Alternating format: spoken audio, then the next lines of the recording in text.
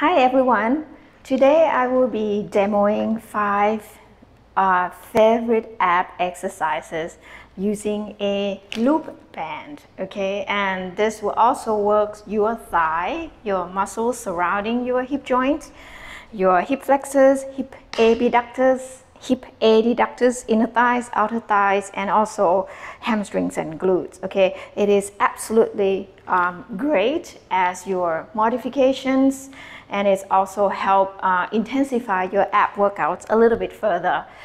I will be using medium resistance band, okay? If it's too light, then you might not feel a lot of work here. It will be more for proprioception. If you want to work big muscles, okay, so you can work a little bit heavier resistance. So make sure that it's not too heavy or too much resistance, otherwise you might get cramp if you're not used to it yet, okay? I will be explaining the biomechanics behind each exercise, and also will be showing you progressions and regressions for each exercise. And remember, before you begin any exercises, if you're not sure of your health conditions, please consult your doctors before you start these exercises. Okay, number 1, my favorite is hip external rotation and back to parallel. So this one, we're working your glute max, your hamstrings, and also 6 deep lateral rotators while maintaining your abs in a isometric contraction. So I will demo an exercise and then we will be discussing the details. So I'm wrapping the loop band around my ankles, okay? And then I lie down on my back. I interlace my hands behind my neck. If your shoulders are tight, so basically if you interlace your hand behind your neck and your chest popping up like that, you can try to see whether you can lift your elbows slightly and drop your chest down. Think about slide your sternum down. If this is not comfortable, you can bring your hands on top of your forehead. Okay, to begin, I'm lifting my leg up. Okay, so I keep my lower back flat on the mat, maintain imprint pelvis position. I create a little bit of resistance on the band, meaning I'm pressing gently out. Imagine I'm moving my legs away from each other. Inhale here. Exhale, I do a slightly head nod and lift my upper body up. From here, when I exhale, I think about spiral your thighs out, reaching my knees away from each other. Inhale, come back to parallel. Exhale. Inhale, come back. While I'm doing this, I continue to press my legs away from each other. Okay, and I'm thinking about scoop your tummy down, keep your lower abs engaged to maintain pelvis stable. At the same time, continue to hold my upper body off from the floor. So your abdominals working so hard to maintain up here against gravity while you're working your leg muscles. Okay, so you can do that 8 to 10 repetitions, rest for a bit. You can repeat or you can progress to the next exercise. But before we begin to the next exercise, I want to show you a few modifications. Okay, oftentimes you will feel that your clients cannot come up to the bottom of the shoulder blades, meaning as you come up, you can come up just here. It could be many factors. 1, not much body awareness. 2, not enough abdominal strength. Or 3, is your spine position. You are in flat back position. So sometimes if you cannot come up to the bottom of the shoulder blades, you will have a little bit of tension on the neck and shoulders the longer you stay up in your ab prep position. So I like to modify and make it a little bit easier. Doesn't mean that it's completely easy.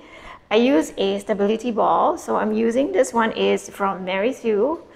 Mini stability ball is 10 centimeters times 25 centimeters. Okay, so I pump the gas in enough that you have a little bit of give here. I place the ball on the mat. I rest my upper back down on the mat, so the guide is in between the shoulder blades. So the lower you place the ball, the more you're going to feel that it supports more of your upper body upward. If you place it a little bit high up on your shoulder blade, it's going to be a little bit harder for the abs to work, okay? So find a comfortable position that you work hard enough, but not too hard. It should be a pain-free position, and you feel that you're working the right muscles, meaning your rectus abdominis, your obliques, not your shoulders or neck muscles, okay? From here, same thing. I want you to think about, bring your pubic bone towards your chest. Melt your lower back gently down on the mat. We are in imprint position. And then slowly bring one leg up. Now continue to think about curling your ribs towards the hips or curling away from the ball. So you don't want to rest onto the ball, okay? The ball is just supporting you. Then you do the same thing with the legs, okay? Think about pressing out away from each other. Press into the band as you spiral your thighs out. Thinking about reaching your knees away from each other. Okay, so this is a good modification that you can do. I also would like to highlight that if you use a stability ball, the ball is not stable. So when you are resting on the ball, you will feel that your body will be shifting from side to side. So this is a great way to work your core muscles as well, meaning your obliques, your muscles, deep spine muscles, multifidus. We have to work hard to try to stabilize your torso against gravity and not shifting back and forth. So it's not a bad thing. It's a good thing that you are working your core to help stabilize your torso and pelvis. Okay, so the next 4 more variations, you can choose to use this ball as your modification. Okay, I'm going to place the ball here. We're going to change into different legs variation. Okay, second variation, let me demo first. Okay, let me just use the ball. Actually, without the ball, okay? Bring your legs up, lift up to ab prep. This time, straighten your legs out and exhale, lower to 45 degrees. As I exhale, I'm thinking about circle my legs out to the side and swap with one leg on top, the other leg at the bottom. So it's like almost like a crisscross your legs, but continue pressing the band away from each other. Yeah, so you draw a semicircle clockwise and anti-clockwise while maintaining upper body up against gravity the whole time. So your legs are doing this action. So I'm pressing away and semicircle, pressing away and semicircle. So basically we're kind of doing circumduction, maybe half of a circumduction. So hip flexion, hip abduction, hip extension. Okay, so there's not quite adduction for this exercise. Okay, you can modify it by bending your knees slightly if you find that your hamstrings are too tight. Okay, so what I do is I keep my knees slightly bent and I'm doing the same thing. So here my lever becomes smaller. So it might be easier for your abs as well, okay, because your levers are not as long, so the weight against gravity is less. Another point to take note is the lower your legs go down towards the floor, the harder it is for the abs to maintain pelvis stable in imprint and to maintain your upper body lifting off against the floor. So you have to try to find the right combination. For me, being able to lift up away from the floor to bottom of the shoulder blades is more important than trying to lower the legs all the way down towards the floor. I hope that makes sense. Okay, so you want to make sure that you can maintain upper body lift to bottom of the shoulder blades before you try to increase the intensity of abdominal strength by lowering the legs down towards the floor. Okay, variation 3. This one is one of my favorites, kind of like leg scissors, but you also add bicep curls as well with your arms. So you get to work the whole body integration. So I start with putting this loop band in one leg only, just slightly above the knee. And I hold the flex band in the middle of my hand in my palm. Same arm, same leg. I'm gonna lie down on my back.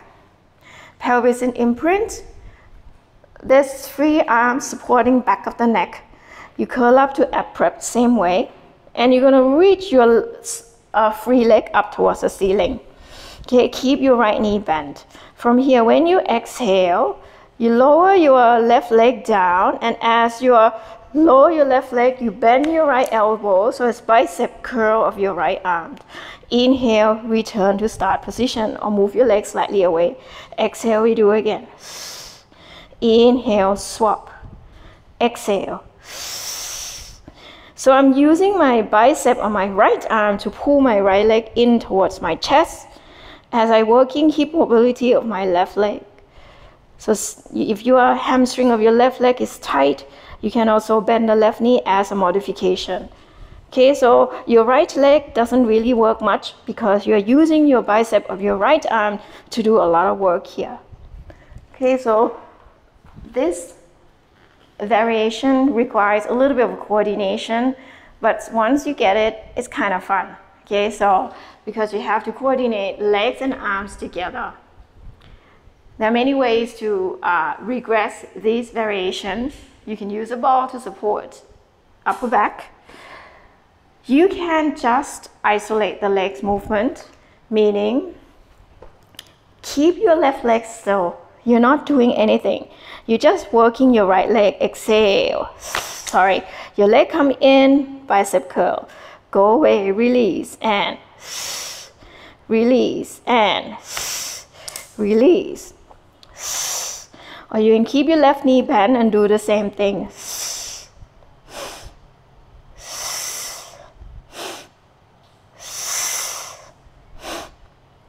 Okay, so you can progress step by step until you get the coordination on one side, then you add the other leg in opposite direction.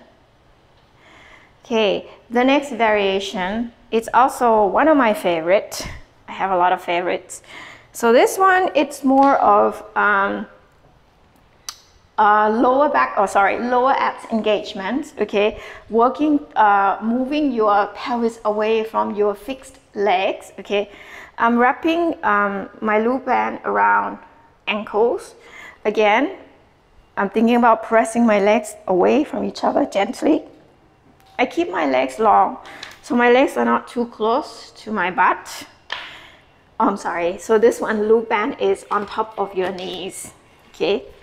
Like this, but same principle. Press the legs away from each other. From here, I turn my palms up.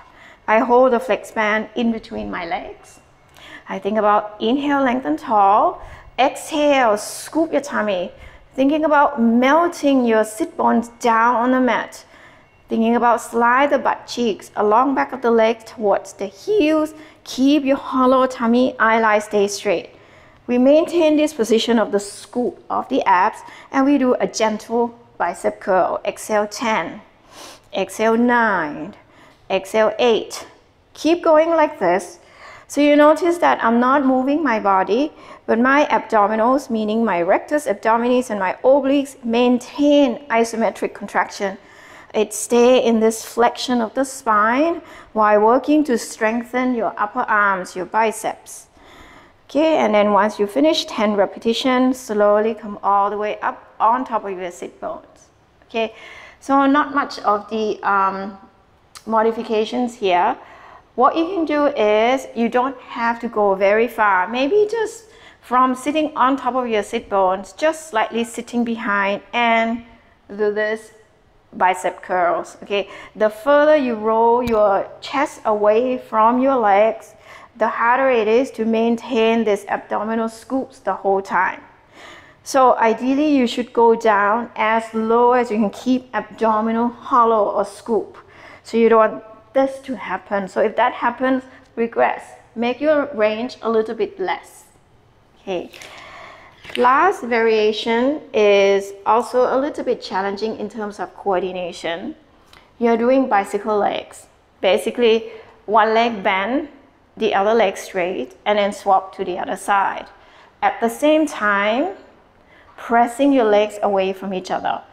So in this sense, you get to work everything: hip flexions, hip extensions, hip adduction, Okay, and also knee extension and knee flexion. It's a great exercise for your lower body as maintain your abs in ab prep. So lie down on your back, pelvis in imprint position, leg in tabletop. You can have your ankles flexed, dorsiflex, or plantar flex. It doesn't matter. Okay, so sometimes I like to do alternate, so I work calf muscles as well. Okay, come up into ab prep. Inhale here, exhale, straighten one leg. You can pull this leg in slightly towards the chest, then swap. As I do swapping bicycle movement here, if your loop band slide up and down a little bit, it's okay. Make sure that you press your legs away from each other, pressing your flex band out. Okay, keep going like this between 8 to 10 repetition. Okay, so you should feel burn in your thighs, top of your hips, maybe outside of the hips. Again, the lower the legs go down towards the floor, the harder it is for the abs to maintain pelvis in imprinted position. So make sure that you choose modifications that is appropriate for your body. It is better to do with a proper form than trying to do the last variation, which is the hardest, and then without a proper form, because that's when injuries or tension can occur, and it is a lot harder to try to recover from an injury rather than trying to get stronger by doing it properly. Sometimes less is more. So if you have any questions or feedback, please write me. Thank you for watching.